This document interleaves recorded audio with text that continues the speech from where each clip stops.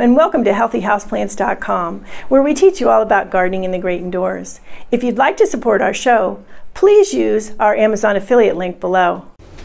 Today I'm going to tell you all about Greensand. Here is a bag of Greensand. I have a big bag because I use it in my Green Gourmet houseplant food, but they do come in smaller packages. So Greensand, what is it? It is a naturally occurring marine sedimentary deposit. So yes, coming from the ocean floor. It's comprised primarily of the blue-green siliceous mineral glauconite. It's traditionally used to loosen heavy clay soil or to hold together loose sandy soil, so it can be used outdoors.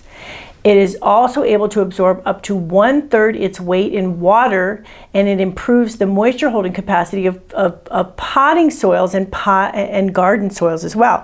So that is the reason why it's one of the reasons why it's really good to have in your potting soil or to add to your existing potting soil.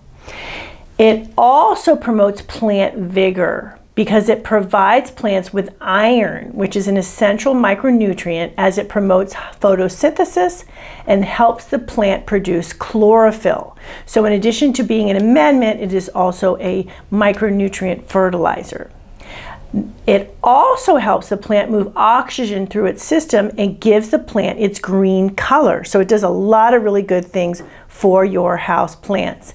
It's actually been recommended as a soil amendment since the 1700s. So it's been around a long time, obviously a really long time in the ocean, but at being used, it's been around a long time as well. And I want to show you what it looks like. It actually looks like green sand. It is on the green side, as you can tell here. Kind of an army green, but green, and it is very much like sand. As you can see, it's slipping through my gloves there. So there you go with what Greensand is, why you would want to consider adding it to your houseplant soil, using it as a fertilizer amendment for your houseplants, and as mentioned, it's also in my potting soil. I mean, in my fertilizer, which I put in my potting soil as well. So you now know, if you read about or hear about Greensand, what it is. Thank you for stopping by today. Please leave any comments about any indoor gardening tutorials you'd like to see. Remember to like, comment, subscribe, and share this video. And please check the bell if you'd like to be notified when new videos are released.